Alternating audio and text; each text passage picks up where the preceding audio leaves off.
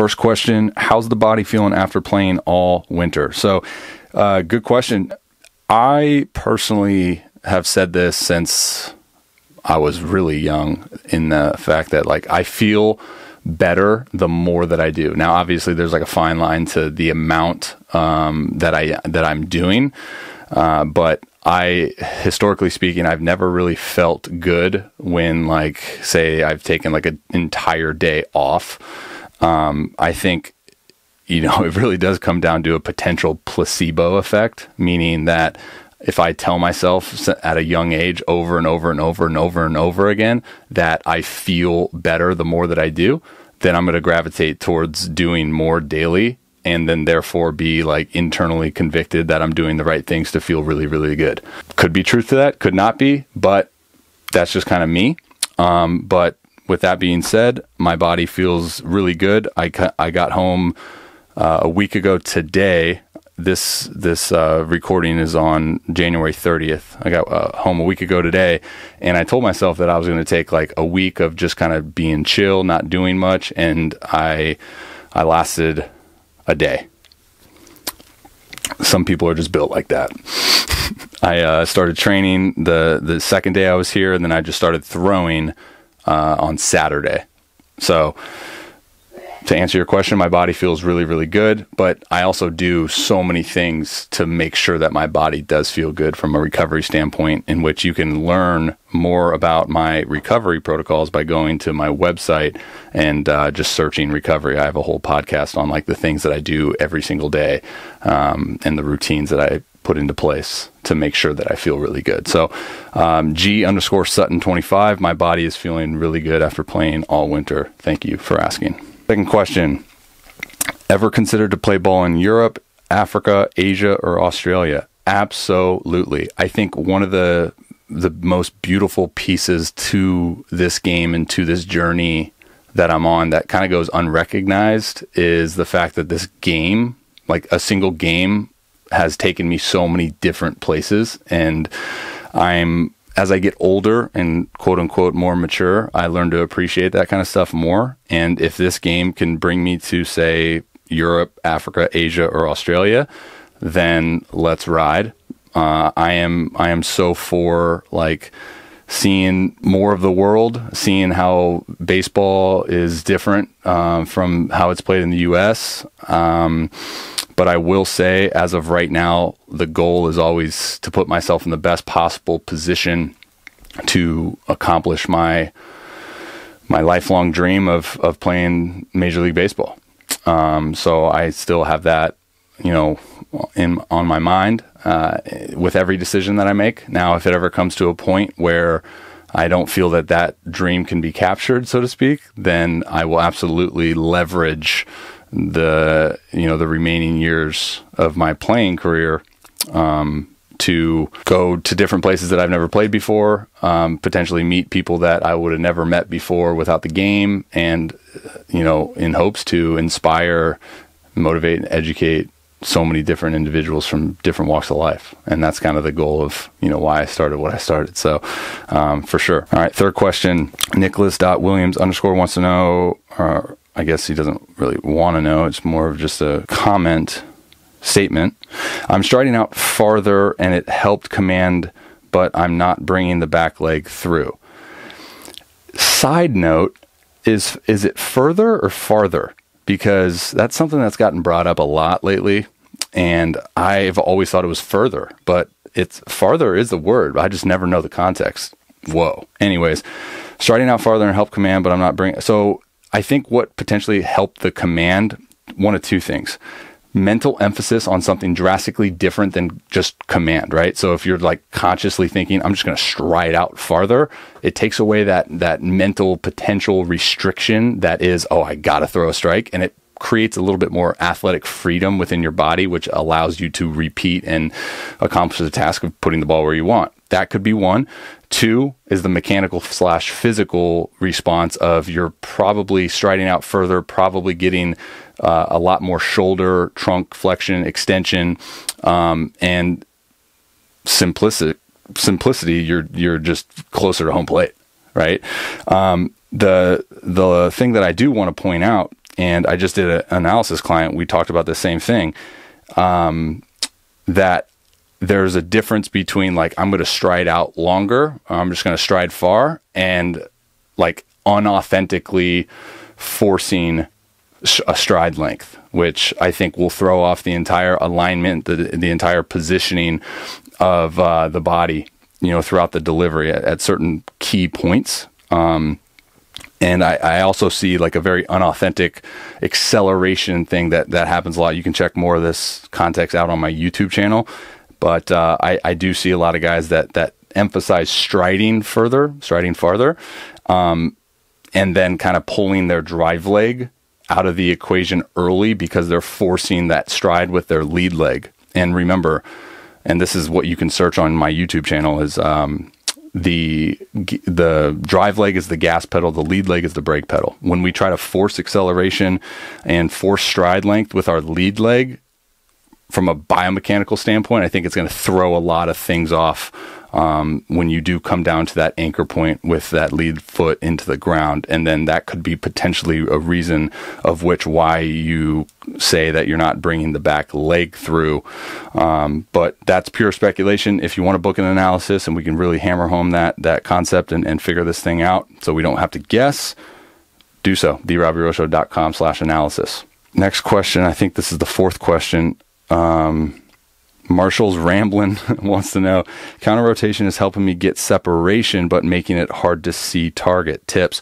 That's funny you mentioned that, dude. I just completed a chapter in my book on trunk rotation mechanics in which I was talking about trunk counter rotation. Is it good or is it bad? So I will never say like one thing is completely 100% absolute wrong or 100% absolute right when it comes to pitch mechanics, because I think deep down, like we kind of determine what mechanical efficiency is for our own self, if that makes sense. But I will say I see a lot of guys trying to force counter rotation of their trunk, which is then causing almost a cervical rotation restriction that is then compensating for like an over aggressive rotation of the upper half, right? Because the brain and the body are extremely smart and adaptable to the environment.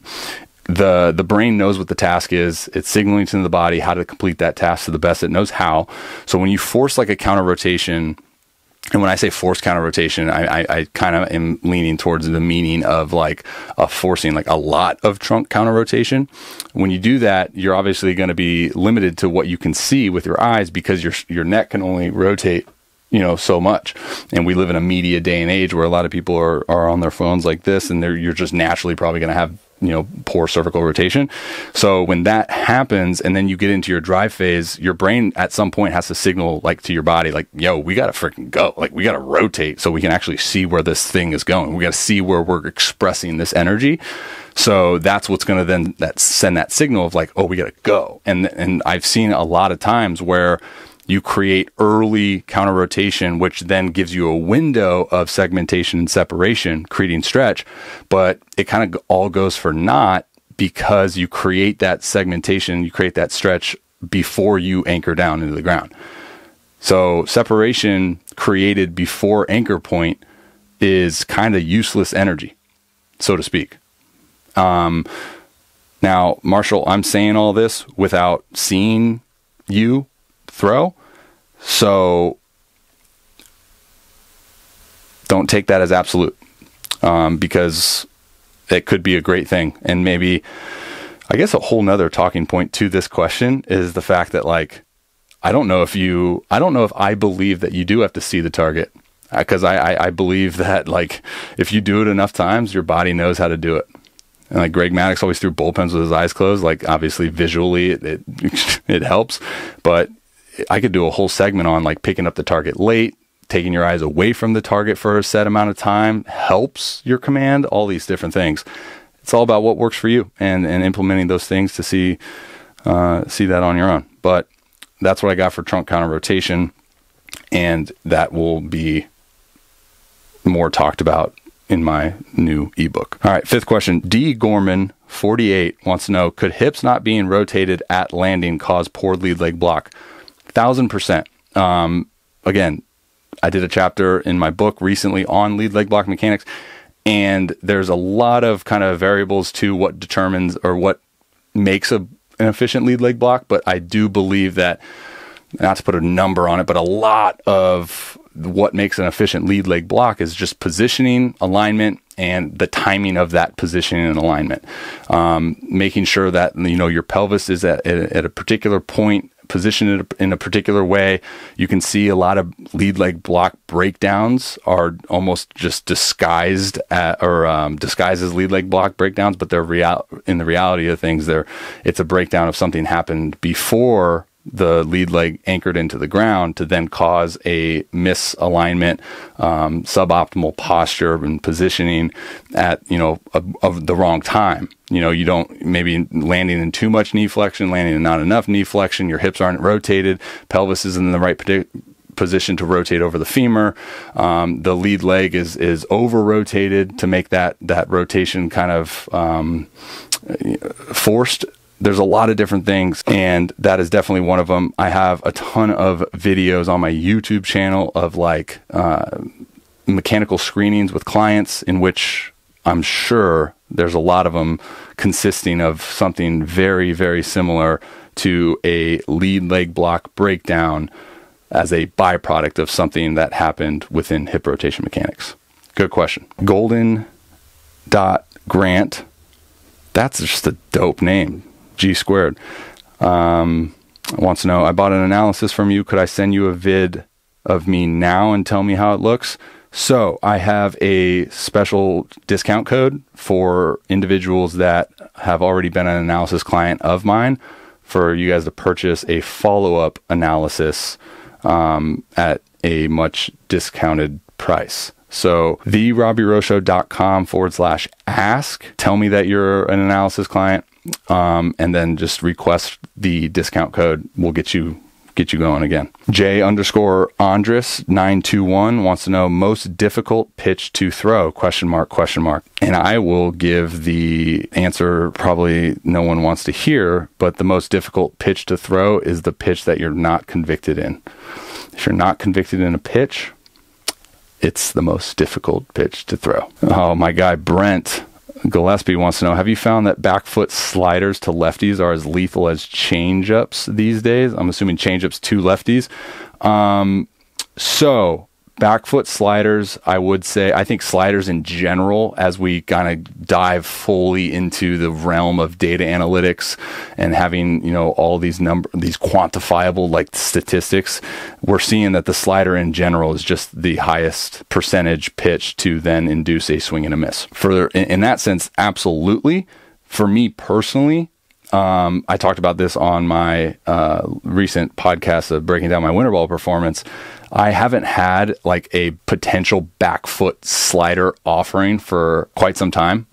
It's literally been since the 2020 Winterball season. So there'd be times in games where I'd try to throw that backfoot slider to lefties, and for me personally, it was not lethal because it's early, predictable, loopy break. But if you're somebody that has that gyro, hard, late teeth bite slider, absolutely. But at the same time, if you're a guy with a changeup, you know, that could throw it arm side and has a good fade to it, then, you know, 100%. But for me personally, I would actually gravitate toward my slider being used against lefties via the back door or throwing the changeup. But I do love a back foot executed slider, swinging over the top, punchy, more than most people. It just doesn't happen a lot. That's probably why I love it so much, is because I don't get it a lot. Deegan27_ wants to know, are you trying to get in the big leagues? Yes, I said that earlier in this Q&A, in which I talked about like my overarching goal, which is actually just more of a overarching dream. And I owe it to myself to put myself in the best possible position to capture this dream of being in the big leagues. And yes, I get a lot of questions regarding like, are you trying to get in the big leagues? Like, you trying to play MLB? Yeah, I am. I don't know what it is that I do that makes people perceive that I'm not trying to do that, but that is the dream, that is the goal, and that is your answer. T-Dubs54 wants to know, what's a good way to not open so early? I'm assuming this is pertaining to like upper body, the trunk rotation mechanics. There's a couple things that would cause the trunk to prematurely rotate. For younger guys, 99.9% of the time it's an instability issue. Just the goal and trying to accomplish the goal of trunk rotation mechanics staying neutral throughout the entire drive phase is going to be an extremely difficult task if you don't have the ability to stabilize a neutral trunk as you move linear. You're going to want to open up. So front side, glove side, trunk stability pieces, that's huge. And then also look at the arm action of itself. I think a lot of timing things from a delivery standpoint are initiated from what the individual's arm action is doing. So that's a huge thing to look at is I've seen multiple occasions, the arm timing at the point in which the hand flips up like above the elbow is probably going to be the point in time that the trunk is then going to initiate that rotation. So if this is happening, you know, and you're 6, 7 clicks or frame rates away from your full anchor point of your front foot, then naturally you're just going to open up early. So I would encourage you to play around with some arm action progressions. You can find all of like my drill progressions on my YouTube channel. They're literally just there for you guys. And then I think the biggest one would probably just be overloading the front side. So counterbalancing the glove arm and overemphasizing that stability, since majority of us lack that. Glad Crane wants to know, I need tips for sliders. I feel like I lost mine recently and I can't seem to find it. Dude, 100%. I agree with you and I sympathize with you, because like I just talked about earlier with my slider, it comes and goes. I think the most important thing that I wish I did better at an early age, because honestly, my slider was probably best when I was like 18, 19, and I wasn't even really thinking about all these deals with it. I was just kind of throwing it, was like jotting down some just personal notes of when it is good. Like, what are the things that you're feeling? What is the feedback that you're getting at release? Like, what are these things that you're kind of doing to entice that nasty pitch? But for me, the biggest message I'd get across within this particular question is when people kind of come to the understanding of their slider being lost, right? They lose the feel for it. It's not as good. What they try to do is they try to manipulate. They try to do more with it because they know it's good from a physical standpoint. They try to do more from a physical standpoint, which usually when pitchers try to do more from a physical standpoint, that means doing those things early. And there's a lot of things within pitching that we actually want to resist doing early. It's like late acceleration, especially with the sliders. You get real cement mixery when you try to make a slider slide early. So just a simple tip that I could give you pertaining to the slider is A, obviously keep it simple, but B, late. Think fastball, and then at the last second slider, because if you're thinking slider, make it nasty, it's going to be early. You're going to get on the side of the ball, and then that's how I would perceive you creating like this cement mixer type slider. This is all personal experience, but I've always had, when I've had a good slider, when my slider's been the best, I get a really a comfortable grip that I don't really have to like sit there and while I grip it in a game be like, oh, this doesn't feel good. You know, like comfortable grip I think is the first and foremost piece. But then when I throw it, I feel like I'm throwing a heater. I'm letting the grip do the work. I know that's easier said than done, but it's not that I'm like feeling like, oh, my wrist is supinated and I'm coming around it and I'm doing all this. Like that could be a cue for a lot of successful slider pitchers. But speaking from personal experience, I'm thinking fastball, everything's natural, fastball. And then at the last second, that's when I initiate my slider and I get my fingers kind of around, not so much around, but just on the side and create that side spin on that pitch. It's an Angel_Santiago 1209, 811209. What is the key to throwing hard? I will say this, I've said it multiple times, and I know people hate this answer, but the key to throwing hard is actually wanting to throw hard, being passionate about throwing hard. Why do I say that? Because there's a lot of required work to put in when it comes to velocity, when it comes to just improving, when it comes to getting better at a particular task. And this task is throwing hard in the game of baseball, which are extremely difficult things to do. Why do I say that? You got to actually want it. You got to love it. You got to be passionate about all these things, because that is a foundation that you're creating for it, right?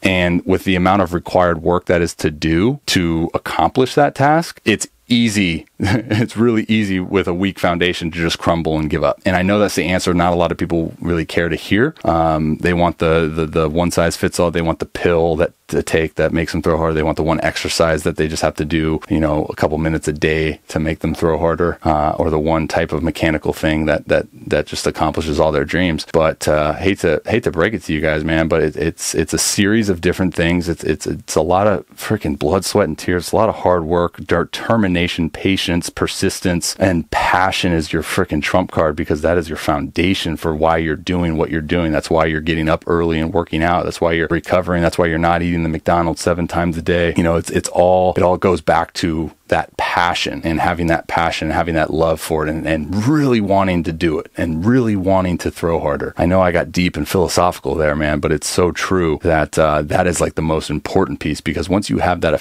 freaking passion, once you have the foundation for the why, then everything else kind of gets easier, right? The work you put in, the process, you know, that gets easier. It becomes easier because you know why you're doing it. I think a lot of people just do it just because they want to like do it. They don't really, you know, whatever. And those are the types of people that I think just they don't put in the work that is required to accomplish that particular task. And I don't relate to those people, because I think you know, a lot of them they say they want to do something, but they're not willing to put in the work, and that's when you can identify, okay, you got to have a better foundation. Talk is cheap. On the subject of velocity, you can literally go to my website, therobbyrowshow.com, and just search velocity. I have a ton of content that will help you get better at throwing with velocity. Also, this ebook coming out is going to be freaking fire flames. All right, that's it for now. Much love, guys.